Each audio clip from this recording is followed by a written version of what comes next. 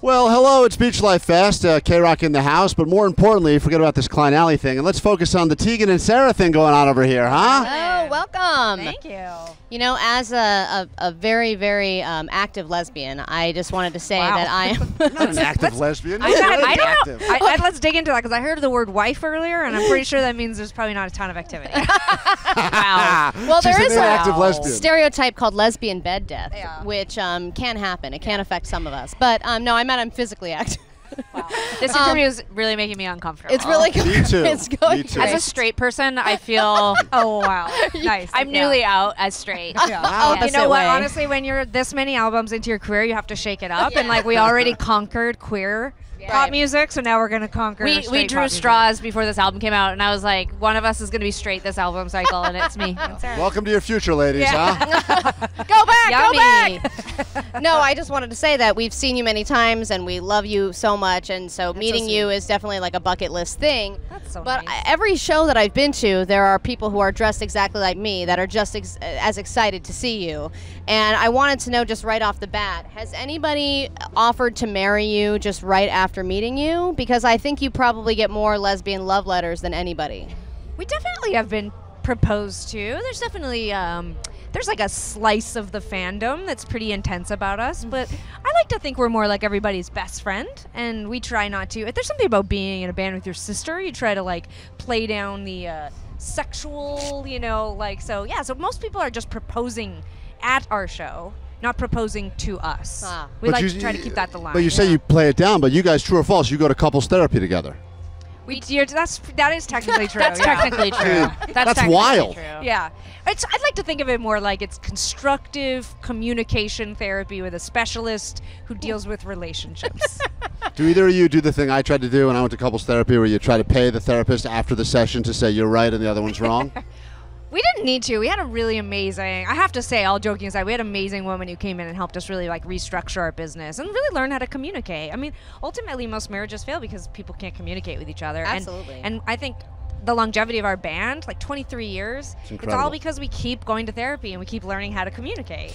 Like music's our child. We got to take care of the child. You Also, know? financially, there's not another option I don't for want us out. right now, so I don't want out. if I could find another occupation without Tegan, I might do it. right. I might. Why don't you try radio? Morning radio is a bustling career. Yeah. You know? Seems like it's doing We're great. still here. Sarah's straight and now she's I'm a radio She's DJ. a wacky radio. Yeah. This is a I'm scoop. a straight radio DJ. That's I think it's hot. Run I think with it's it. hot. Run This with is it. Sarah, Shark in the Morning on KROQ. You know, my dad is a twin, and he never really got along with his brother. They're not super close.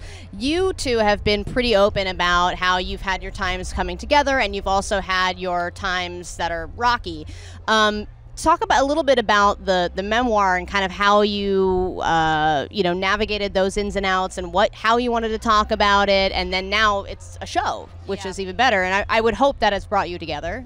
You know, when we decided to write the memoir, we wanted to focus specifically on the origin of our band. So in high school, we started our band. We were not called Tegan and Sara. We were called Sara and Tegan. It was a highlight for me during that time. Are you reading the memoir to them right now? I am, yes. great. So page 1, it opens with, no. But when we decided to write the memoir, I was, one of the things that I was really struck by when we went back and started reading through, our diaries or talking to friends about that time, sort of reconstructing that period of time in our life, I was really amazed by how moving it was to remember how close we were. And I don't mean like we're close. We spent a lot of time together. But I mean, we were really tight, back then. I mean, we were in the same social circle. We were playing in a band.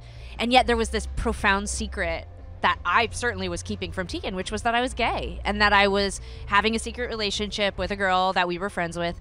And, I think on the surface level that has been sort of almost anecdotal over the years, like, oh, I kept a secret from Tegan.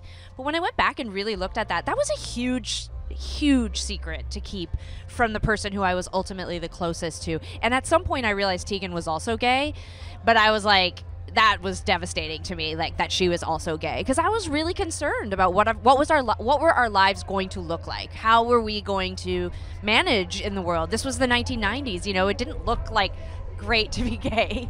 And so I think, the show and the book have brought us closer. I think it's made me feel really proud of what we overcame, and also, you know, like that we've been able to keep this band together through some of the most challenging experiences in our life, and I think come out on the other side a lot stronger.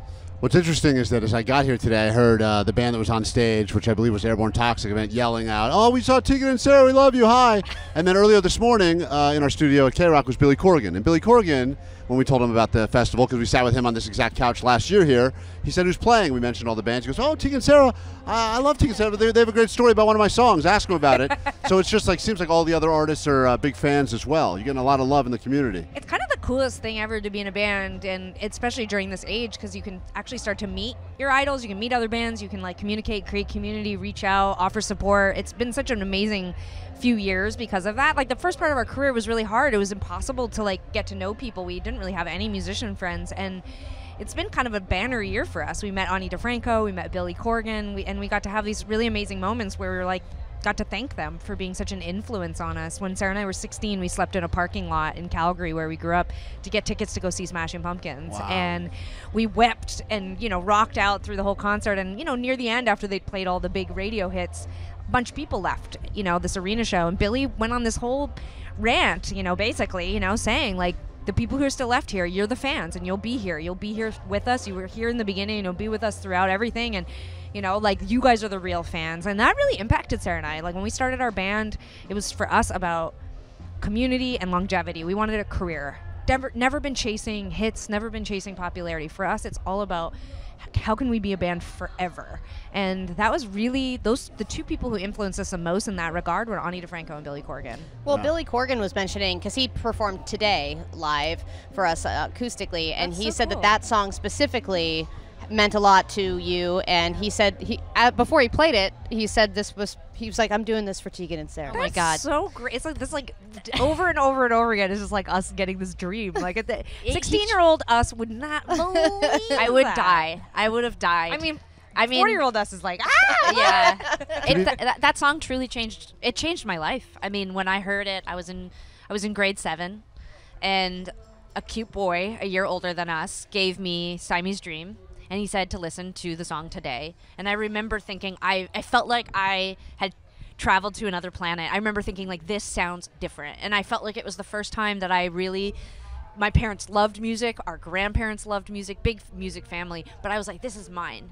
This is what I discovered this. This is for me. And we said when we talked with Billy a few months ago, look, I knew he was like a straight man, and he was like, you know, older, and I mean, in some ways, what could I even have in common with him? You know, I was like a closeted 13-year-old girl. I felt like Billy was the only thing that made sense to me. I just was like, he feels like an outsider. I feel like an outsider. That song changed my life. That band changed my life. And the fact that you guys are probably having that impact on people, and you don't know that, and you may not know that until they run into you 20 years later, which is kind of a cool thing. It's the power of music. Thank you so much for spending some time with KROQ. Of course, I know you got a big set to do one tonight, more question. but this is the final question. Allie's going to ask you to marry her. Spoiler alert. Here we Will go. you both be a couple with me? Yeah. What is a lesbian stereotype that you love, that you own, and one that you hate? Because for me, Tell us yours. I love hiking so very much. Wow. I love that's a lesbian thing. Just walking up hills is for lesbians. It's for us. It's a hard life, I'm you a know? fan. The one that I hate is the one that people believe that women are gay because they haven't met the right guy yet. Yeah. Okay, now Well, your that's turn. a fact, right? Yeah, totally. Well, that Yeah. one's true. No, that's not true. We all know that Sarah one. finally figured it Mr. out. Right's out there, you guys. Just Don't keep on looking. you there know? we go. Don't give up. Right. Don't give up. I think that the stereotype that I really love is that, like, for a lot of us, it just means that you get, like, you have this person you get to share all your clothes with. And that is true. Plus, I get to share Sarah's wardrobe, so I have, like, Oh, man. so many clothes. It's, like, kind of the best. And then, like, I constantly just swap all my clothes. I just give my clothes out to all my queer friends. So that's kind of, like, a stereotype I love about us. It's true.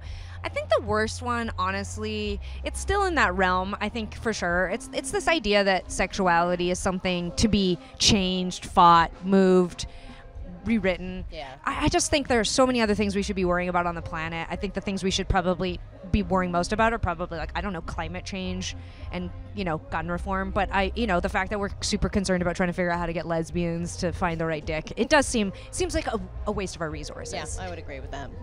I mean, okay, the stereotype I love is that all lesbians like know each other, or like no matter how many, like if you break up, you're still gonna stay friends with each other. That's true. That's actually a very true thing. And all lesbians are like 1 degree away from each other. That's also it's true. very, very hard to. There's very few lesbians, and then and then the negative one, oh God, I mean, I don't know. I don't even think about that anymore. I just think it's such a gift. I think at some point I realized that being gay feels like this, like, I feel so lucky to be gay, and I like love girls so much, and I love being a girl. So I don't even think about the negative stuff anymore, because I'm like, if the negative stuff just keeps gross people away from me, then like let them believe it. Another plus for me is I get to make lesbian jokes. I love lesbian jokes, and I So love how you jealous. I know, he's so mad. Yeah, I love the it's great. softball one, guys. Can I do it? No? All right, Tegan and Sara, the best. Tegan and Sara here on KROQ here at Beach Life. Thanks for hanging out, and we can't wait to watch your set later. Thanks Thanks for for having having us. us.